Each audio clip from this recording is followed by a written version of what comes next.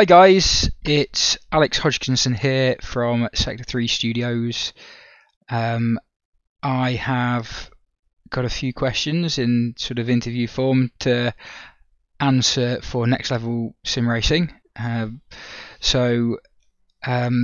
Just because of a language barrier, I'm going to be asking myself the questions that have been pre-prepared by him, and then I'll go on to answer them. So I shall get started. So the first question is, would I like to say a bit about myself, what's my position at Sector 3, and what was my previous career in motorsport. So yeah, I'm Alex. At Sector 3 Studios, I'm in charge of the vehicle handling. That's my main task. I also take care of the way that the AI drive the cars, and sort of looking at race lines for new circuits and just sort of various little tweaks and polishes that AI need. But the main task that I do is making the cars handle as it's supposed to. Okay, so next statement is part of the same question, but we shall carry on. A few days ago I wrote on Facebook to Nxt Lvl SimRacing that I'd already helped develop the GTPC mod for rFactor 1 a few years ago.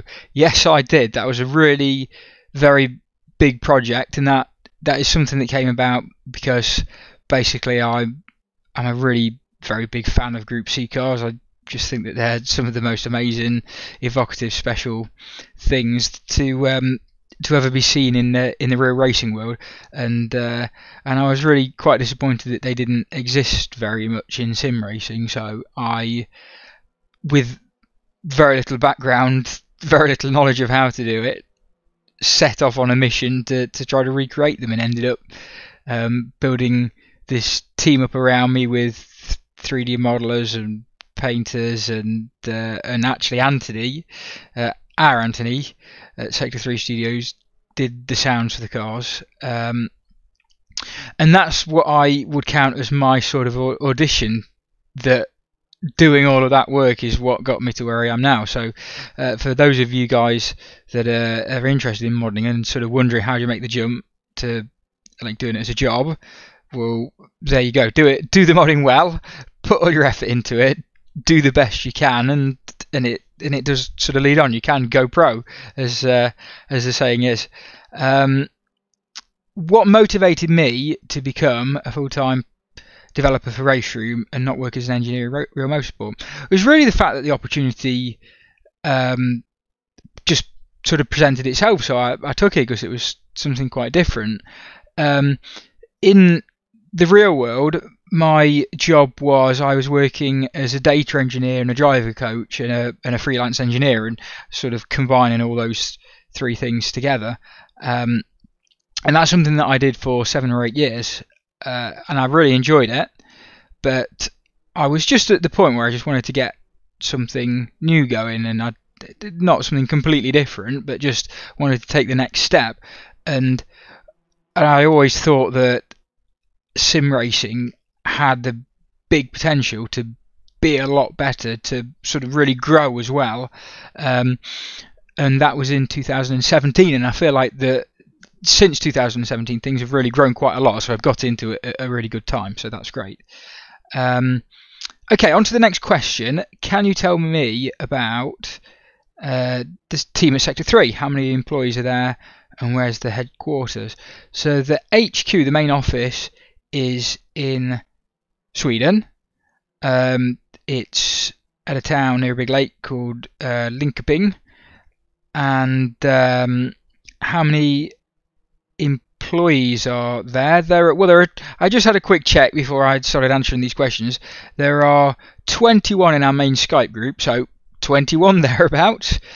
And a really important thing to know about Sector 3 Studios is that our parent company is KW Suspension, who are quite famous for making suspension for ADAC GT3 cars. They've won the VLN series. They've won the Nürburgring 24 Hours many times in various classes, and they are. They just announced that they're the official partner for the BMW GT3 M4, the new car. So hopefully that means that that's something that we're going to be seeing in the future inside RaceRoom. So that will be great as well. Okay, so next question. With World Touring Cars 2020, we made a big splash after the DTM 2020. Thank you. Is everything going according to plan at the moment? Well, yeah, really. It's nice progression from my side. We've actually got to a really nice point where the big steps in improvement in car behaviours aren't happening anymore, because we've got like a really nice base of knowledge and a base of tools all set up ready to go, so that we're basically spending the same amount of time developing each car, but it's all on small tweaks and like really making all the finesse and all the small little things that make each car individual right. So it's quite a different dynamic to how it was like 3 years ago, where we were sort of learning things left, right, and centre and learning how to do things, because pardon me, it's not necessarily a case that it's stuff that we didn't know. It's a case of we knew it in the real world, and then we've got our sim, and then it was trying to correlate and make what we knew for the real world apply into the sim, and then just as time's progressed, we've just sort of worked out ways and what has to be done, and yeah, it's very much going to plan. So let's go on to the next question.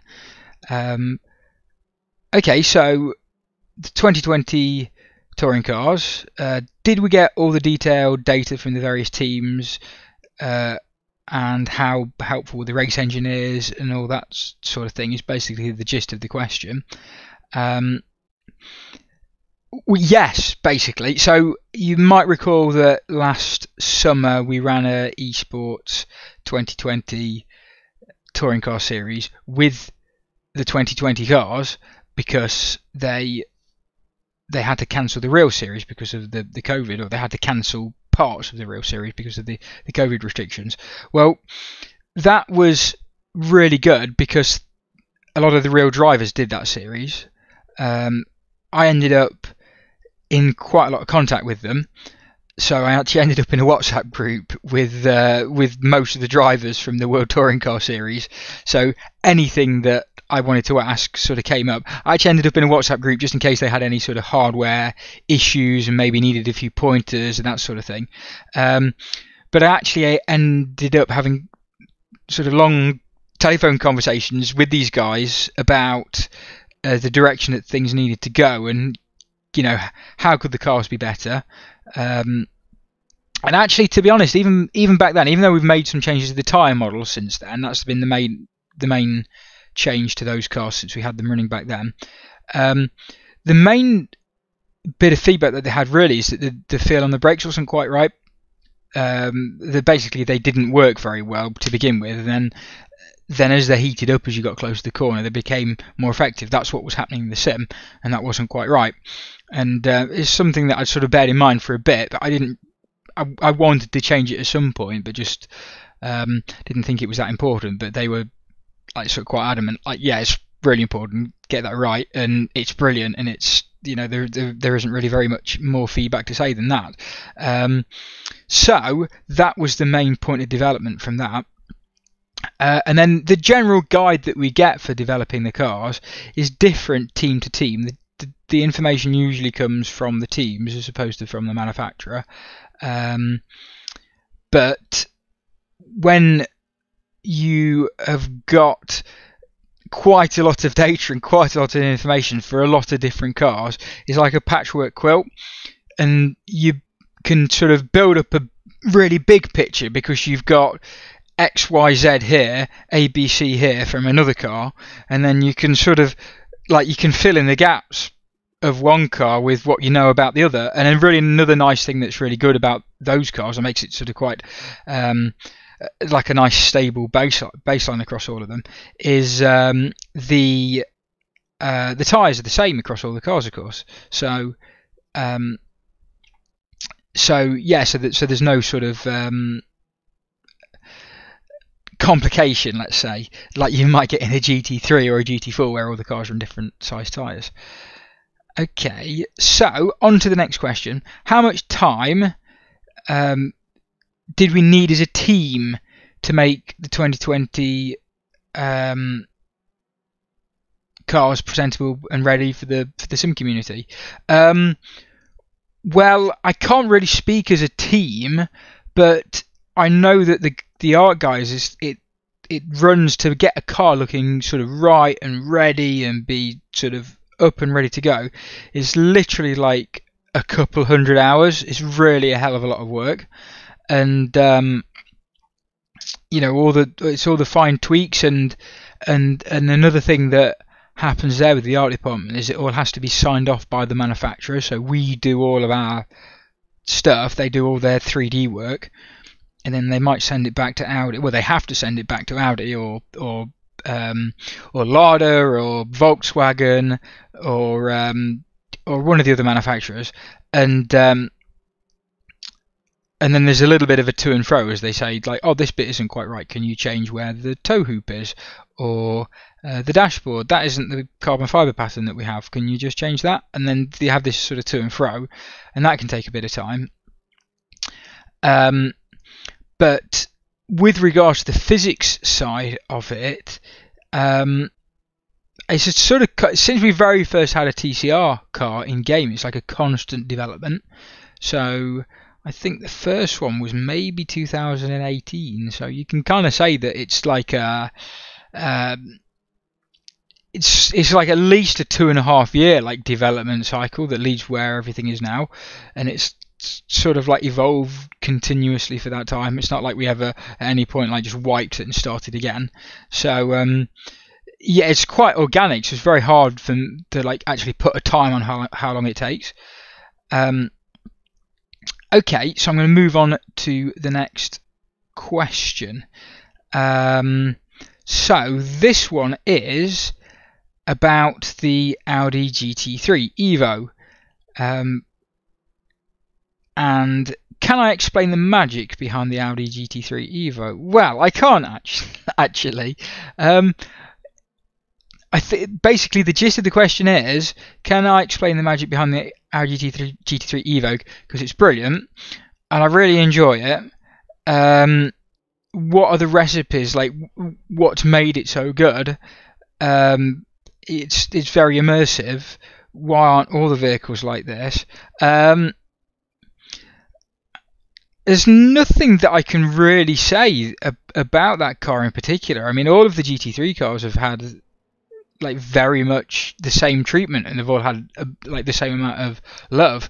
I think that what really happens with those is that the GT3 cars are just reflecting what it's like in real life. So like the GT3 R8 Evo, like the mission statement for that car when Audi designed it was it needs to be easier for the sort of the gentleman drivers to drive, and sort of like easier to work on and easier to just sort of get in and go. So I think that's exactly what comes through in the game, that you know, all those things that they set out to do to make their race car better makes it a better race car in RaceRoom than the previous one.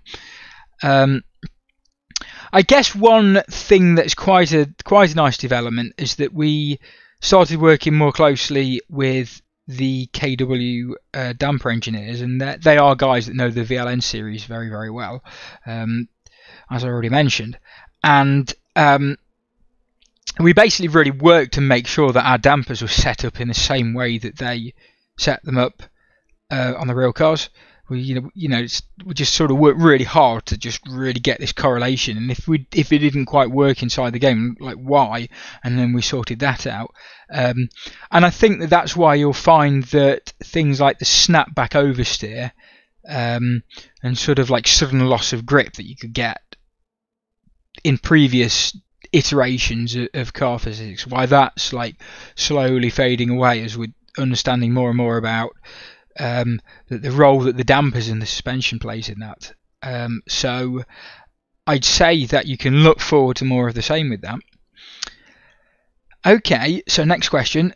Do we have a close relationship and exchange with teams and drivers with regard to the 2020 DTM and the GT3 series? Yes, absolutely. So DTM was very interesting. It was really hands on deck for them, because it was obviously last year was the last year of the cars in that form before they've switched across to GT3 cars. So they were really pushing really hard for them to be out there in basically in the gaming world and be really enjoyed. So they really wanted to make sure that we could replicate them, and they were probably more hands on and steering it than anyone else has ever been.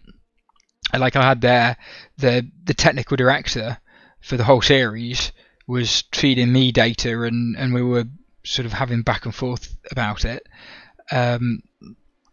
And we had various drivers test driving it, like Sheldon van der Linde was testing it like really early on and guided us with a few things. So yeah, and then another nice thing that came out of that is when we had to develop the anti-lag system, which is something interesting, which holds the turbo pressure, holds the boost pressure really high, even when your foot's not on the accelerator pedal. So next time you get on the accelerator pedal, you don't have to wait for it to build up. So it basically eliminates turbo lag. The thing that you have to get used to with that, of course, is it means that you've got a lot of instant torque. It's like very aggressive throttle response. And of course we came up with some new bit of code which gives us different throttle response curves, which we were really proud of. And then when we came to implement it with the DTM 2020 cars, we said, guys, what about the throttle response curves that you use? How are they? And they said linear, they're a straight line. Okay, right, well we can't use that bit of code. So yes, let's go on to the next question.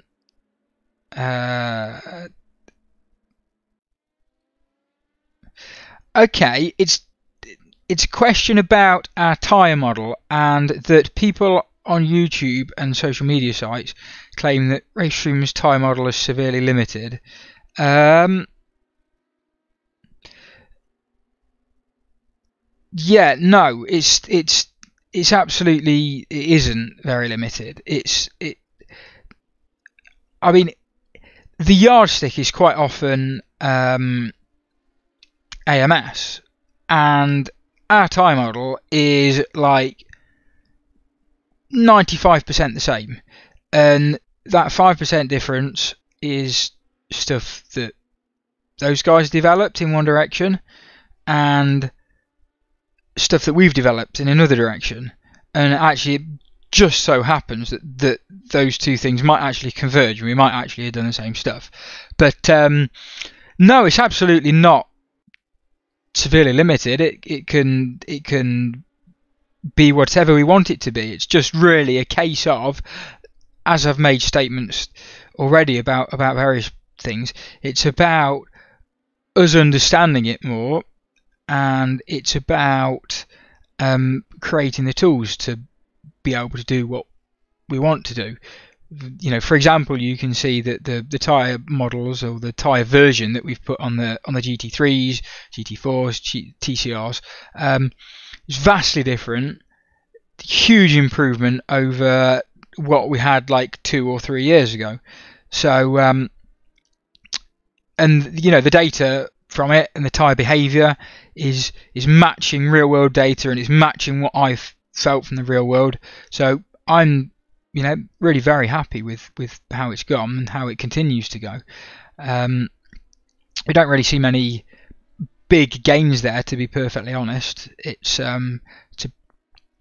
pretty damn good solid tyre model. I think it's really just a case now of tailoring it and making sort of automated systems so that it can just make it a bit easier from our side. Maybe the end result won't be any different at all, but so that we can actually say, look, this car uses this type of tyre and it's this type of size, and it just gives us the answer. Because at the minute we have a little bit of a system where we have to just do some looking through books, looking through references to actually get everything in. But yeah, so I don't think from the user side point of view that there really are big gains to be had. It's just from our tool use, implementing it sort of perspective. Okay, so I'm going to move on to the next question now. Okay, so both Nxt Lvl SimRacing and I have a special passion in motorsports and sim racing for Group 4 and Group B, and myself Group C, as I already mentioned. He wants to know what's the chance that we're going to add more classes, more cars to the Group 4 and the Group B. Well, I think it's possible. We haven't actually got any plans at the minute, but from within there are a few of us that are very big fans of those sorts of cars and those classes, and the fact that we've got them in game in the first place means that they're always a candidate to have more added to. And of course we also added the Group 2 as well, and what's probably quite important to note about that is that we added it as Group 2 and not Scirocco Cup, so therefore meaning that we've got a chance to add more too. So sort of medium chance that there's going to be some more cars added to those in the foreseeable future. So we'll move on to the next question for now. What's our short, medium and long term planning, and where's Sector 3 heading? Oh, that's a good question. Short term, you can expect just more content. In fact, this goes for short and medium term. You can expect more content to be added, definitely. Quite a lot more from what I've seen. And just sort of improvements. I'm going to continue from my side updating cars, handling cars that haven't been touched for a long time. Hopefully some single seaters can be updated. Hopefully all the single seaters can be updated. And some really untouched cars that I feel quite sorry for that are still in their sort of 2015 sort of state. And then long term, I think we've got a distinct possibility of RaceRoom being made to look prettier. That's probably about as far as I can go really with that. Okay, and the next question is, what are the plans regarding DirectX 11? Yeah, as I just said, this can have the same answer really. And he has also added, I'd love to experience the 934 RSR or R8 Evo in the rain. RSR in the rain, that would be an experience. That would be interesting, hey. But yeah, I see that as like a medium to long term sort of plan, to be perfectly honest. It's not my department, and either way, yeah, there we go. Okay, right. This is the last question. Oh no, there's one more question actually after this. Okay, so a little bit of role reversal from my point of view. What did I forget to ask that's very important, and how would I answer the question yourself?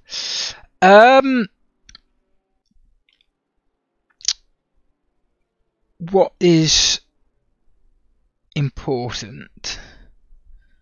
What did you forget to ask? I'm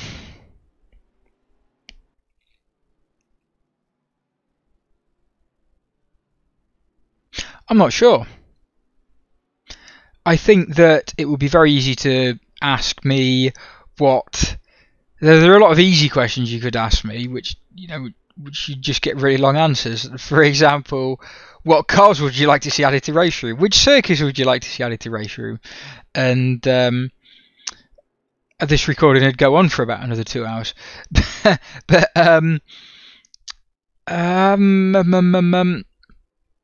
what do I wish that we could add to RaceRoom? That's a good one.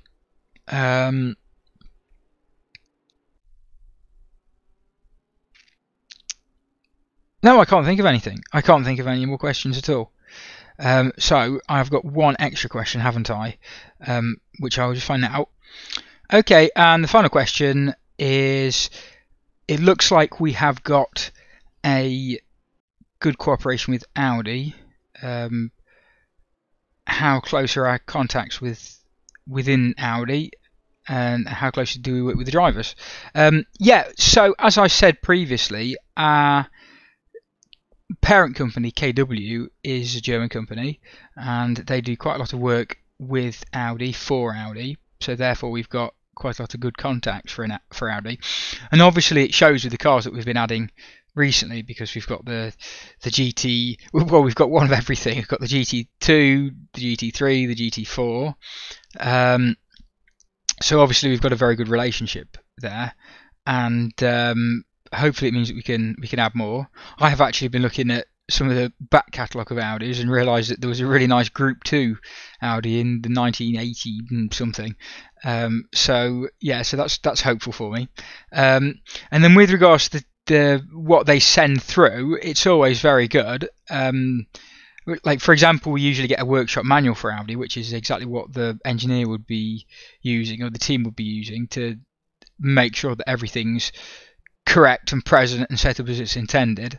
So everything from bolt torque settings to camber angles to how to use the dashboard display and that sort of thing, and that really means that it takes a lot of guesswork out. It takes most of the guesswork out, because what I typically do with that is I just start on the first page of the PDF, and then I just go through and just pull everything off. And if it says like the clutch is 300 and something millimeter diameter, okay, make a note of that, and then I go and find the part number of what it is and how much it weighs, and then we've got the clutch behaviour there, and then you have all the gear ratios all there. And it really means that when it comes to actually us getting it up and running in game, it's just really a case of like tailoring it to be nice and to slot in with all the other cars at the minute, and to work on our tyres, which seem to be pretty damn close to what the real series are running on, because we've got the same caster angles, same camber angles, same tyre pressures, so there's not a big scope for improvement to be seen there, which is very nice. And then, do we have close contact with the Audi drivers? Yeah, we've got like a pool of drivers that we sort of like to tap on a shoulder.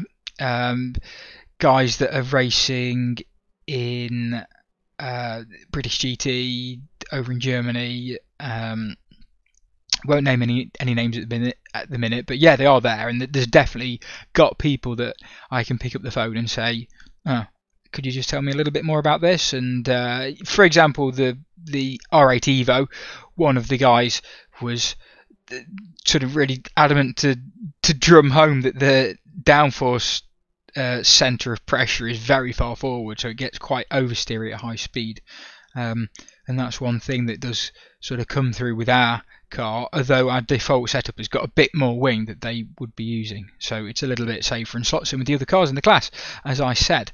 And yeah, I think that concludes all of the questions, so I hope you enjoyed.